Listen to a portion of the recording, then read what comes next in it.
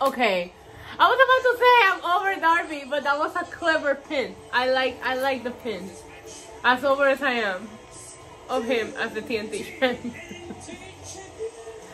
I have a preference for my wrestlers, and they're just not it. That's not it. But submitting him, and he like pushed him back and put him on his shoulders as he was being submitted, so he won.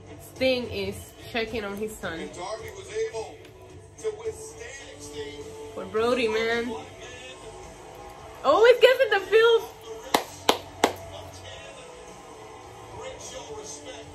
That was a nice show of respect. I really like the pin. Very solid, loaded episode of Dynamite tonight. That was a lot of fun. He took off from the beginning and he didn't slow down at all. So, Ethan Page.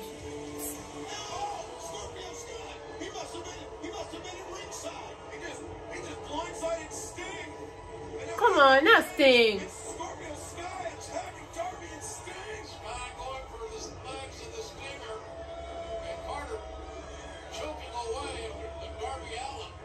Are they? What is going on? They're both Scorpio Sky and Ethan Page are beating up Sting. Sting is crying.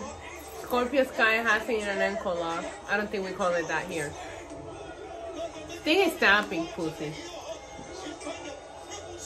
Oh, Darby Allin is like, hold my hand, father. Who's here? Lance Archer just came into the ring to help, but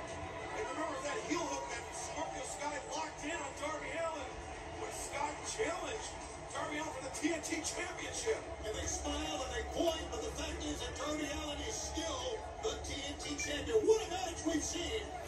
Yeah, so well, I'm not like a big fan of his. I always enjoy Darby Allin's matches. I think he put on some good matches. But overall, like I was saying before everybody started attacking each other, I thought that was a very solid episode of Dynamite tonight. I think next week's gonna be another solid episode, and the week after that, fucking Moxley is defending his New Japan title. So Dynamite is not planning on slowing down anytime soon, especially now that they hit that million and they're on Wednesdays all along. I'm glad they're making the most of it. Good shit. Let me know in the comments what you guys thought of tonight's episode of Dynamite. Adios.